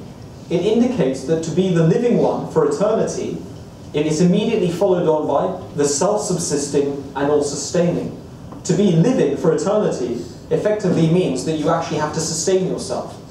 Because otherwise, in what way are you living? And in what way could you exist throughout eternity? Unless in actual fact, you were self-existing. So the laws of quantum mechanics, for example, saying that's eternal is a meaningless statement. Because one, who arranged the laws of quantum mechanics? If you say the laws of quantum mechanics arranged themselves, then that means that the laws of quantum mechanics were conscious, in which case God does exist. He's called quantum mechanics. You see? So for there to be a self-sustaining aspect to it, which is necessary to be eternal, it is necessary that that thing be conscious of itself, to be self-sustaining. So the multiverse addresses the issue of fine-tuning, that the universe is so perfectly fine-tuned that, in point of fact, we have to explain this by saying we are just one of the infinite, 10 to the power of 120 is a very large number. You know, it's a huge, huge number. It just shows actually, it's a meaningless statement to believe in the multiverse actually. You either believe in this universe or you don't believe in this universe and you believe we're all a figment of our own imaginations. Thanks. There was a topic about... Sorry, 1 second. I think we're going to leave it for another 15 minutes and then maybe start wrapping up, but I just wanted to put that out there. Yes, there was a question about how probably we agree that God is merciful but cannot disrespect someone's decision to leave Him. Yeah. So hell is basically beyond time, beyond any dimensions, and that's why we can take decisions before our death, but after our death we are just beyond time. So what we can do, the only thing we can do is to offer ourselves to God and His mercy before death. This is the Catholic teaching, probably very similar to Muslim mainstream. My question is about the relationship between science and faith, because we are basically talking about science tonight. Personally, did you discover your faith mainly from science or rather from testimonies, as you said, revelation? Because it's fascinating to know what Muslims think about this relationship between science and reason, reason and faith. For example, in Catholic teaching, there is a very beautiful quote from the encyclic John Paul II, says that faith and reason are two wings of human searching of God. This, the encyclic of Faith and Reason, it's a very famous one, and it explains basically the relationship between reason and faith. In mainstream opinion, public opinion, many people think that faith contradicts science, but it's not true. They fulfill each other. So my question is about Muslim view on this topic. Thank you. So the Muslim view on this topic is very similar to what you've just described, and it was really well elucidated by Naveed Malik, the president of the AMRA, the Muslim Research Association, when he quoted the founder of the Ahmadiyya Muslim community, who said that science is the act of God and religion is the word of God. Now, every single individual likes to keep their actions and their words relatively constant. And if a person acts in a particular way in which they speak not, or they say that they do something when they don't do it, we call them a hypocrite, right? Now, we cannot accuse God of that, because God is the possessor of the absolute of all good qualities. And we can go into the why is God good? We can go into that. I'm perfectly happy to talk about that if somebody wants to raise that. So God's actions and His words must be constant. So if we find a discrepancy between God's actions and His words, it means we have failed to understand one or the other, right? And often what happens is, unfortunately, the problem is twofold as to why there's this concept that faith, I'm great you all heard me, but why is there this concept that faith is in a way and contradictory to science? This is the fault both of atheists and many theists, in actual fact. It's the theists' fault because often what they do is they take verses of their holy scriptures, which are allegorical, and they translate them in a manner which is literal. Right? Now the Holy Quran actually answers this question as well, very beautifully in the chapter 3, verse 8 and 9 of the Holy Quran. It says, in this book there are two types of verses. There are verses that are muhkam and mutashabihat. Muhkam means verses that are obvious in meaning and clear and decisive, and mutashabihat means verses that are allegorical or metaphorical. And it says you have to interpret the allegorical or metaphorical in consonance with that which is obvious. You can't take an obvious thing and subject it to your particular interpretation of a metaphorical verse. And that is what is called, the Quran condemns it and says, those who are perverse at heart pursue such thereof as are allegorical. But those who are rasikhuna fil ilm, they are those who are firmly grounded in knowledge, they say the whole of it is from our Lord. In other words, they look at the whole picture together. So this is the fault of many theists, because they take an allegorical verse of the Quran, right, and they say that that actually happened. So for example, there's a community among Muslims, especially in the 19th century, and this resulted in big riots across the Indian subcontinent over two groups of Muslims, because it says in the Holy Quran that Allah is the light of the heavens and the earth, right? And it calls the Prophet Muhammad, peace be upon him, Siraj al-Munir, the radiant lamp. So what they said was, because the Prophet Muhammad in the Quran is called the radiant lamp, they said if he was a radiant lamp, then he couldn't have had a shadow, right? And there was a group of Muslims that said he had a shadow, and there was a group of Muslims who said he didn't have a shadow, and there were riots about this. I kid you not. So what the point being made is that people take something which is evidently allegorical, which is in contradiction of another verse that says, in which the Prophet Muhammad was told, say, I am but a man like yourselves, at the end of the chapter called Al-Ghat, the cave. It says, say, I am but a man like yourselves. Now that's a very clear, obvious thing. So obviously when you say, call somebody a radiant lamp, it doesn't mean he actually didn't have a shadow because he was always emitting light, did it? So, in a way, this is the fault of theists in this way. The fault of atheists is in that they take that aspect of what some theists behave like and they blow it out of proportion, way beyond actually which most believers in God. Most believers in God believe in science. That's a fact. You know, the vast majority of people of any religion, they are scientists, they're professors, they're of all kinds, and some of the top, for example, Abdus Salam, who is the first Nobel laureate of physics, the first Muslim Nobel laureate of any kind, in science, he was an Ahmadi Muslim. And he was a staunch believer in God. And there have been, as you know, many Catholic Nobel laureates as well. So I think this is a fault of both. But as I said, it's, you know, it's because there is no contradiction between the Word of God and the act of God. And it's up to us to chalk our path through that.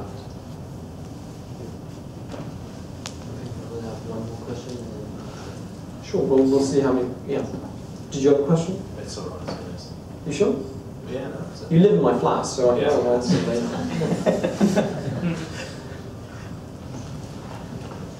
I suppose on brief one then. Go on, could you take the microphone please, because I want to pick it up on camera. I'll stop too far. That's a lamp.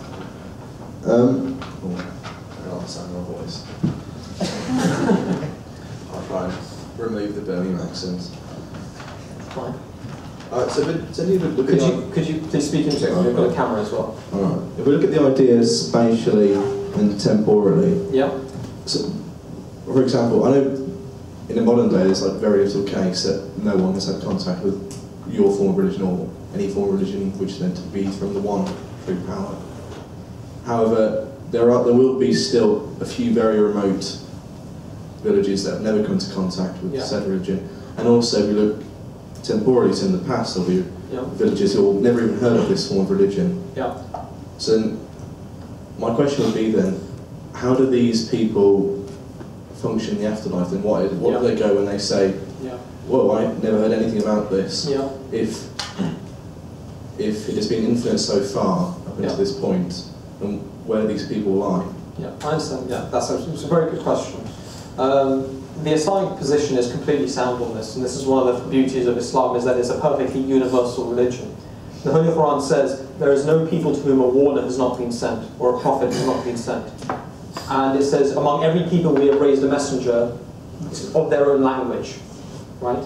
And there's a chapter called Hud, for example, in which the prophets are continually talked about how each prophet came from among the people from whom they were sent, to whom they were sent to preach. And the teaching of Islam is that Islam is about 1500 years old now. But the teaching of Islam is that it is incumbent upon a Muslim, and to be a Muslim, to call yourself a Muslim, you have to believe that God sent a prophet and a message to all peoples, of all times, and all geographic locations. Now what happens to those messages is that they become degenerated, and naturally the pure unity of God degenerates into idolatry and polytheism, which is why what we hear now of the Greek civilization and beliefs is belief in many gods. What we hear now of the Nordic gods is that they believed in many gods. But in actual fact the Islamic position is that they all believed in one God in the beginning, and they split up the attributes of God. So the one attribute of God is the forgiving, so they make one particular God and they give him a name of the forgiving. And so they would embody the attribute of God as a different God. Now, what we believe happened with Christianity is that we believe the same thing happened, but because there was a very strong Jewish tradition, there was still the concept of the unity of God. And so they tried, in our belief, and obviously our Christian brothers can disagree, feel free to disagree with us, but they tried to combine three gods in one. And one is, guess what? One is very forgiving, one is very vengeful, and the third is fairly ambiguous. But the point is, the Christians would say that they all in actual fact are the same God. But that's because of their very strong Jewish tradition. But in actual fact, we believe that therefore every people have had a messenger, every people have had a prophet, and the Holy Quran says that to every people we have sent a messenger with the same message. Believe ye in the one God and shun the evil one. This is the basic message of every single religion. And so in actual fact, when we find that the Hindus had a religion and this people had, it actually confirms our belief. And so each people will be judged according to the message they receive. And if, for example, there are pygmies in South America, for example, currently, right, who they live in the wilderness, they have no association with other people, when they die and they go to God, God will judge them. Either, if no message has reached them, God will judge them according to the law that he has given them, and that is human conscience. And so everybody will be called to account on the basis of something. Do you see? Then what about people who weren't searched by God, then have highly, as we would view... so people who... have highly, sort of, as we would view today, sort of barbaric traditions. For example, Mongolians would have, after the, what was the cooling period? Well, during the cooling period after the... so like Genghis Khan, when they raped and pillaged huge numbers of people. And they were essentially viewed as sort of heroes within their own communities, within that nomadic community. How would then they be judged? Well, they would be judged by the conscience that God gave them. Naturally, they knew what they were doing was wrong. I mean, I don't think... Would they naturally know it was wrong? Yes, this is what the Holy Quran states. Okay, so that's... Okay, so yeah, God says, we in relation to this human soul, it says, we reveal to it what is wrong for it, what is wrong for it, and what is right for it. Right? And every human soul testifies as to what is right and what is wrong. And so every human soul knows that. And that is, in a way, the clincher of the argument. Because God has given that to everybody as an argument to them as individuals, that even if no message has reached you, I put a message inside you that you should have known about and that you should have acted. Which is why people who don't believe in God, they yet feel compelled to invent a new form of ethics, which is called humanism. And why is that? Why is it that if there's no objective morality, you should do good to people? Their very own condition that they believe in humanism actually testifies to an objective determination of morality. Because otherwise, there should actually also be an atheistic movement, rationally speaking, which should advocate evil towards other people. There is.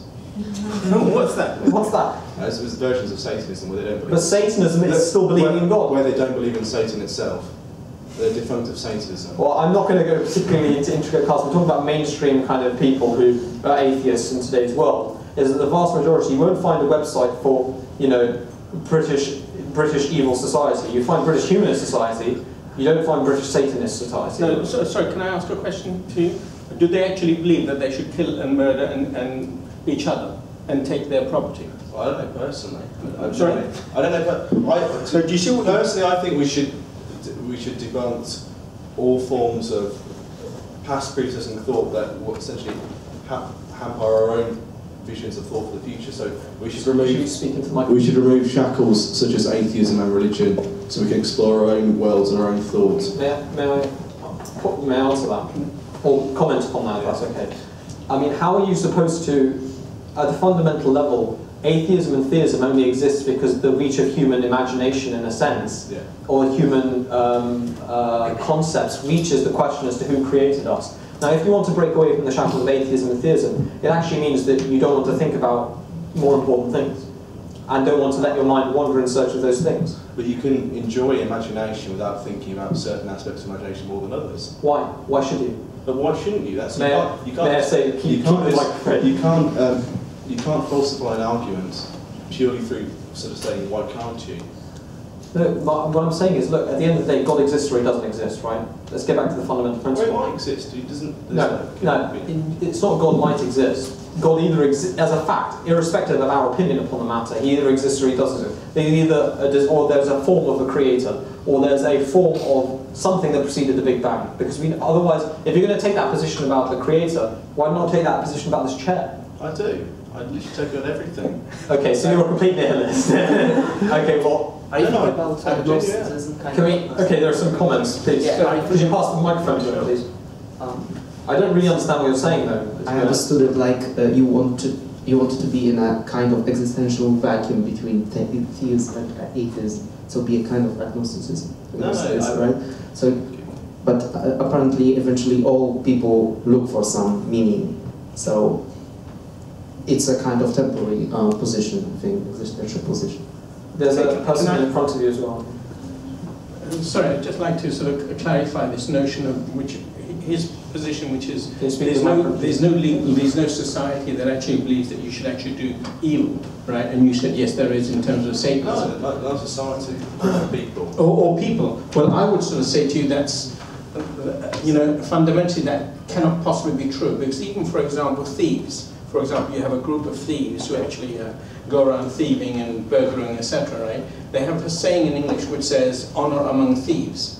In other words, they believe that it's okay to go and rob other people outside, but they're not going to rob each other, right? So at the end of the day, there is still a sense of morality, even among thieves. So there is, in reality, no human being. Sorry. So my point is this: at the end of the day, in reality, there's no human being who's on this earth who doesn't have a sense of morality within him. Okay? And this is proved by a very fine philosophical point, and I think there's a point here as well that would like to be made. It's that if a person, for example, believes thievery is fine, right, and believes taking other people's property is fine, he's a kleptomaniac, let's say. Now, they still know that stealing is wrong. And you know that they know that stealing is wrong is because when they are stealed from, they feel aggrieved and they feel annoyed. And so on some level, when it happens to them, they know it's wrong. Now, if they actually knew it to be right and thought it to be right, when they're stolen from, they should throw a party. But nobody does that. There's not a single person on earth, I would say, who has ever been stolen from and has been happy because he's been stolen from, or his brother has been murdered and he's like, yeah, well, I'm a Satanist, that's really good. There's not a single one. And that is a testimony to the concept of an objective. How do you know there's not a single person? How are you aware there's not a single person? How am I aware that there's... Okay. He doesn't take pleasure in his own pain. Sadism has got a... Even sadism is not within the bounds of that, because even sadism has a limit beyond which... I don't want to go into sadism. No, to be honest, I think we're going to leave it there. Can we please leave it there? If there is an afterlife, why don't we throw parties when people die? We do. In actual fact... Yeah, but people cry, people are sad. Of course. It doesn't, does that have any reason why don't we just let them die? Let them rot somewhere? I mean, it doesn't really matter, does it? Well, if there's an afterlife there, it does matter. But the problem, Muhammad... So what exactly is your question? Could you answer? Why don't we throw a party if people die? Well, yeah, I know that there's nice food and stuff like that, and to think about people, but I mean, why is there a feeling of being sad when somebody dies? Because we have some sense of morality or something. Yeah, that's a very good point. Which is why in Islam it is forbidden to, and in fact in all religions, it is forbidden to despair. It is forbidden to get to a point in your life whereby just because you've lost somebody, you are thrown into a pit of despair, because there is always God, and God will take care of that person. And so you're aggrieved because you developed a relationship of love with that person, and because in actual fact, the relationship you had with them was in actual fact a reflection of the beauty of what the blessings God had put in them, and the beauty of God's attributes. So even with your love with other human beings, because everything in the universe is a reflection of the attributes of its creator, when you lose something in this universe, in point of fact, actually, it's that you've actually lost a thing which is a reflection of God. And that is actually the source of your sorrow. It's just that you particularly perceive it in this person. Which is why, in a way, if somebody dies who you didn't know, and whose qualities you did not experience, you're not aggrieved at all. If you hear of the death of 40 people occur in a landmine in Chile, right, or in this place, you don't suddenly go into a wailing cry, as the people's wives did, is because you didn't know their qualities. And so, in actual fact, what you're grieving is the loss of the qualities that you knew. That's actually what you're grieving. You're not grieving the loss of the individual per se. And so, it's a fine, subtle point which indicates that everything in this universe is related to God. And when you lose something, because God still exists, that's why it's forbidden in Islam to wail and to tear your clothes in grief in Islam if somebody dies. I think there was a question there as well. Hope I answered that. Yeah, please.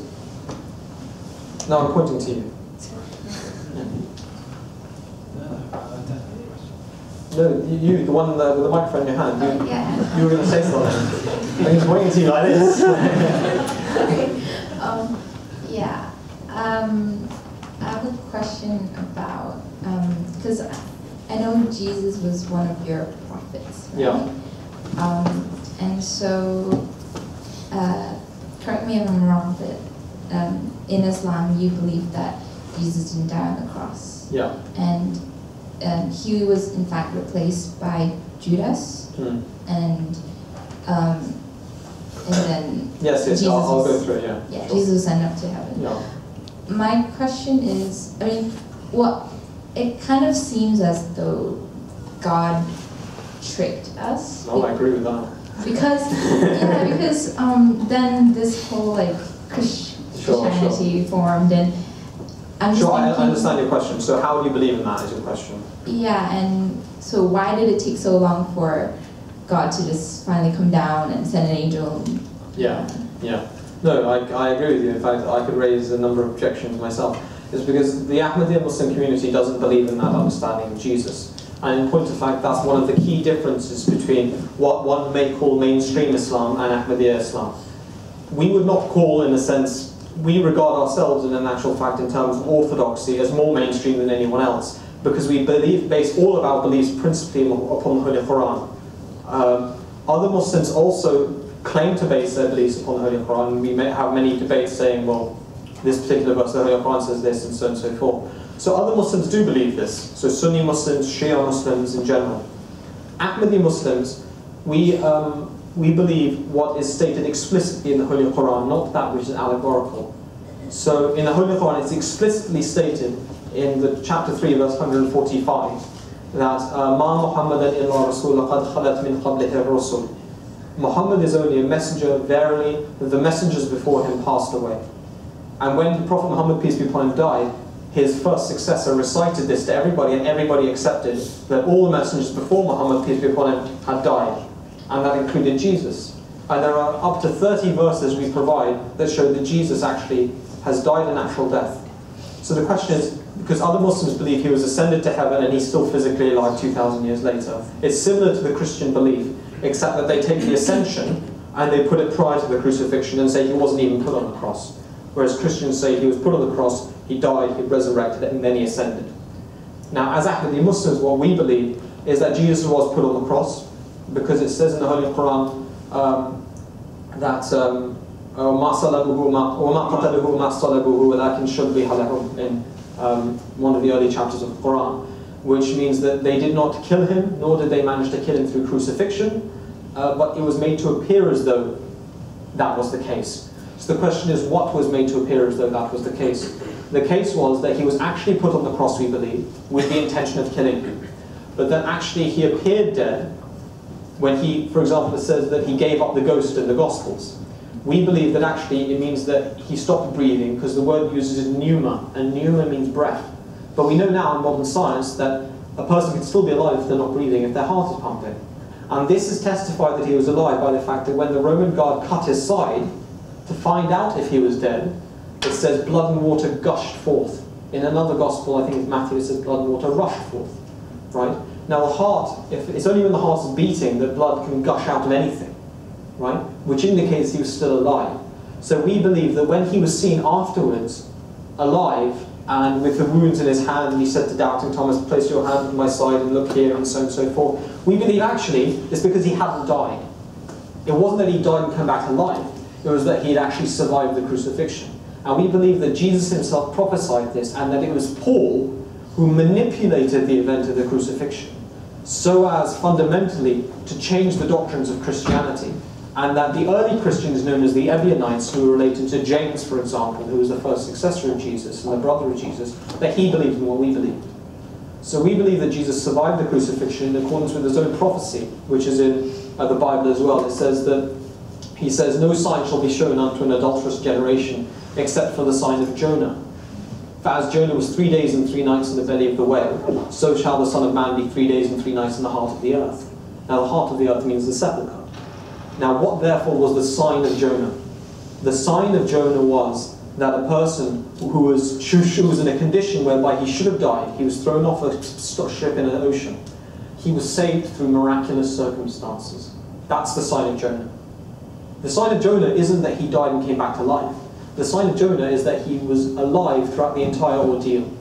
So the sign that we believe Jesus put forth was actually that no sign shall be given except this one, that I shall have a sign of Jonah, which is that I shall be kept alive.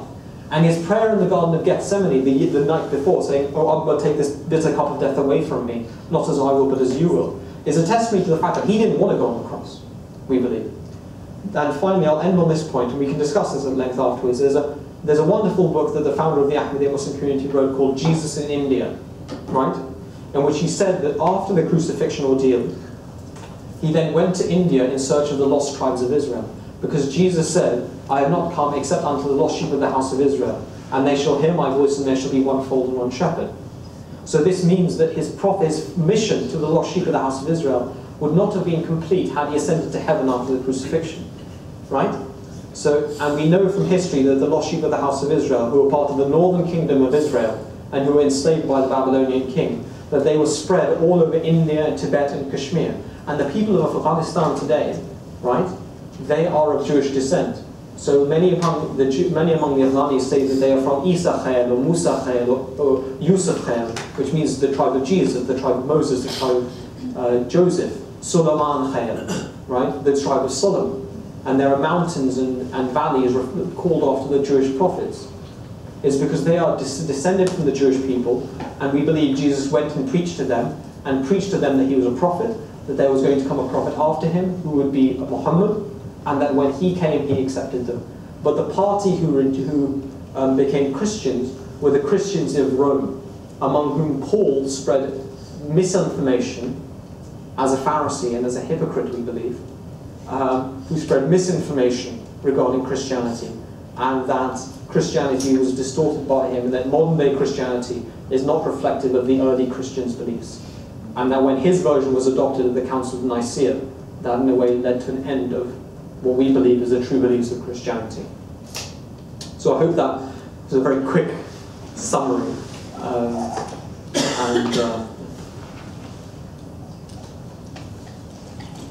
So, do you have any questions, or is that the end? So, thank you all for coming. Thanks for attending. We have books and brochures. Thanks a lot for coming, for attending. We have books and brochures at the rear of this room, and I believe there's a mailing list going around. If you have any questions regarding today's topic or any other topics, you could email us, or our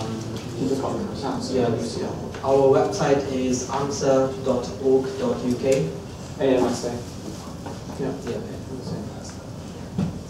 Thank you.